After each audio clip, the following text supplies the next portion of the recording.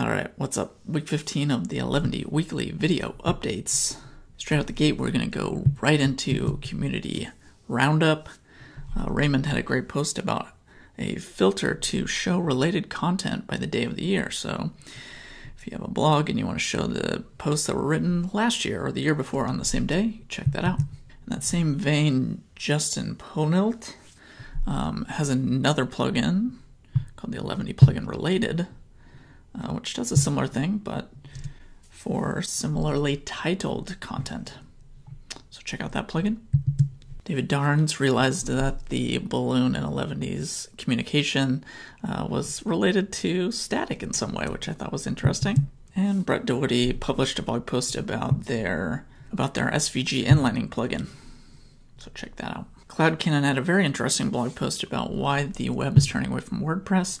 11 got a couple of really nice mentions in there. I thought this chart at the top was kind of interesting. A lot of static site generators' popularity is gauged based on a tool called Built With, which actually spiders a bunch of websites to find what they are built with. Now in SSG land, this is usually tied to the meta name generator tag, which in 11D is notably opt-in instead of opt-out. So I think you'll probably see as more sites adopt the meta generator tag in 11D, specifically, that 11D's usage will probably be underreported because of that. But still a really great blog post about static site generators and the future of the web in a non-WordPress context. Ben Myers had a great blog post about how they doubled their Lighthouse performance score. It's really just a very thorough rundown of the changes they made to improve the performance of their site. I thought it was great. Sam Smith wrote a blog post about the :has pseudo class, and there is some tie-in to 11D down here, specifically with the Speedify score web component and how to theme it. I thought it was really kind of a cool use case. Now the Jamstack community survey is in its next iteration. The 2022 version is now out. I'd love to see a lot of 11D developers represented in this. So if you have a minute or two, please go and fill out the survey.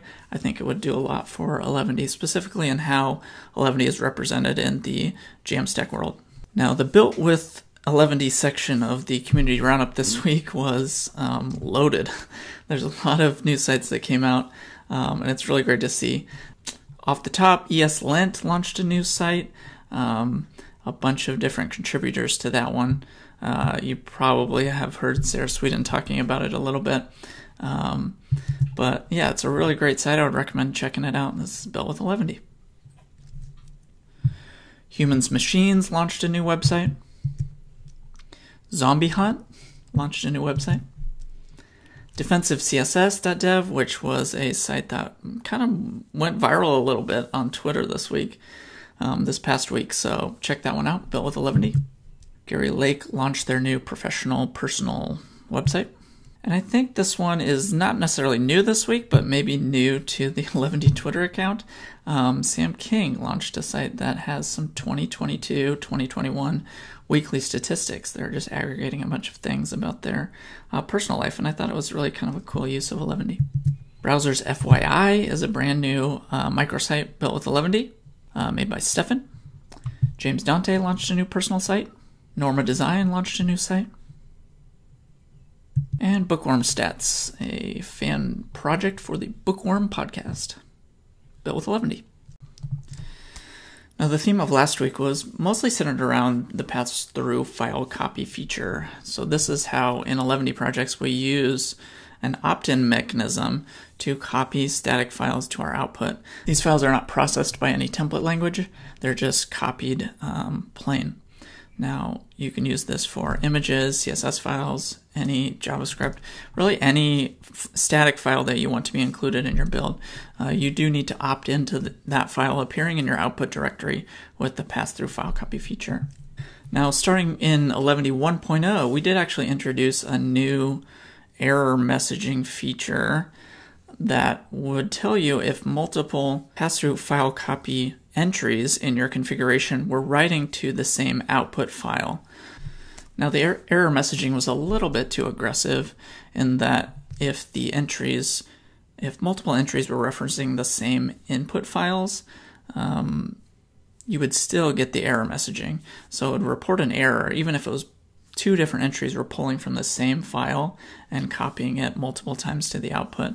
Now we've lightened this up a little bit, so if your globs are causing duplicate entries, we won't actually throw an error message anymore on 2.0 for that.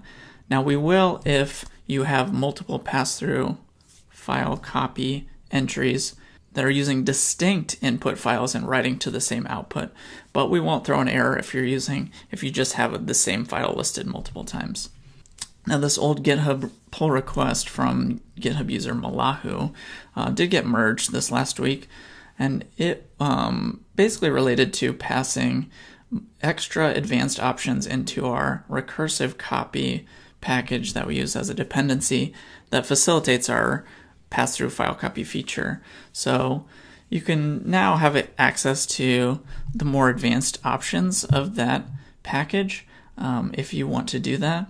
And I think the primary use case, at least for this user in particular, was around using symlinks with add pass-through copy. So prior to this PR and prior to the 2.0 release, pass-through copy did not work with symlinks. And if you do need that feature, you can now enable that using the extra options object that is now available in add pass-through copy method.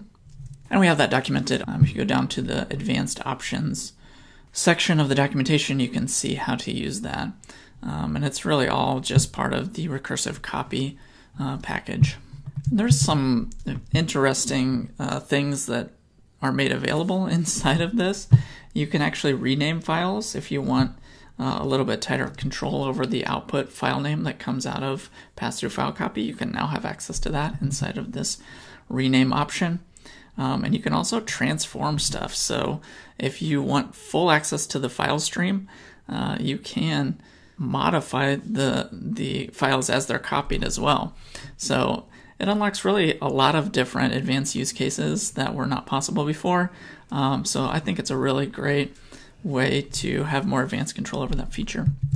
And the big thing that came out of last week, we did a bunch of work around pass-through copy and really removed it from local build performance impact altogether. So we're kind of calling this feature for free pass-through copy. It works with the 11 dev server to transparently just access the pass-through copy files directly. So if you're using 11 with the --serve argument on the command line, it won't actually copy anything to your output folder. You do need to run either in watch mode or just a standard build for those pass-through copy files to show up in your output directory. And in --serve mode, we just reference those files directly.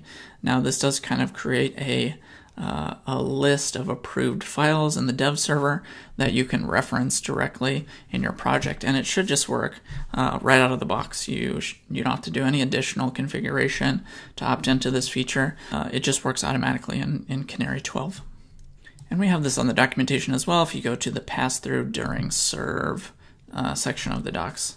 If you'd like to revert to the previous behavior, we do provide an escape hatch for you to do so. The default here is pass-through, but if you want to change it back to copy, you can just pass that in here, and we'll revert to the previous behavior of copying all of your pass-through file copy entries to your output directory as part of your build during --serve mode. Alright, and I do kind of want to show you what it looks like, because I think this is an important feature that might not be as obvious how powerful it is until you see it in action.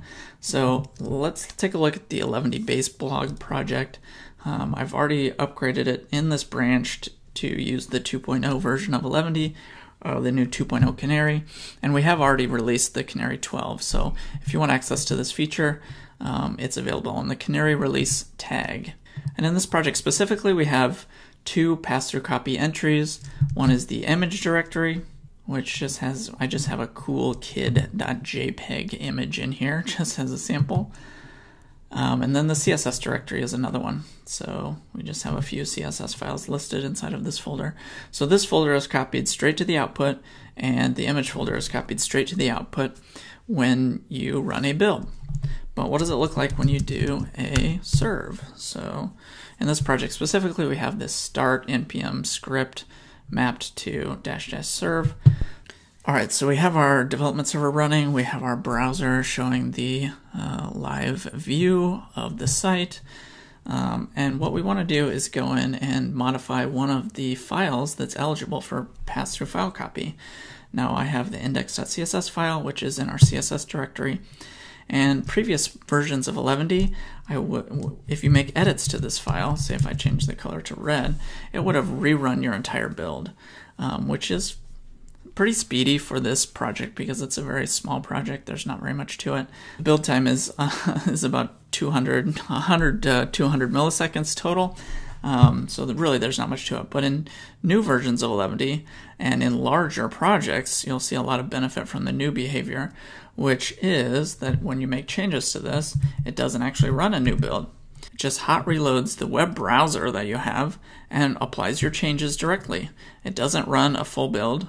11D doesn't run a build at all, but changes are automatically hot reloaded inside of your web browser. So you really get the same behavior that you would see previously, but without having to wait for a full build cycle to see those changes reflected, which I think is pretty great, especially because the CSS changes specifically don't require a page reload to be applied. So it should make for a lot faster and a lot tighter build times for when you're making changes to pass-through file copy files specifically. But do keep in mind that these files won't show up in your output folder when you're using -- serve. They're referenced straight from your input folder when they're served inside of the dev server. So just keep that in mind if you're looking at your output folder and you're wondering where those pass-through file copy entries went to. All right, so there was a lot of work that went into making that feature basically free without any additional configuration, and also allowing you to fall back to the previous behavior if you did rely on those files to show up in your output directory during -- serve mode with the 11D dev server. So that was a mouthful, but yeah, there shouldn't be any additional work that you need to do to take advantage of this feature, only if you need to fall back to the previous behavior. And so yeah, let me know how it works for you. Hopefully you get some faster builds out of it, or even avoiding some builds altogether when you're using the local dev experience. So let me know how it goes and keep building, y'all.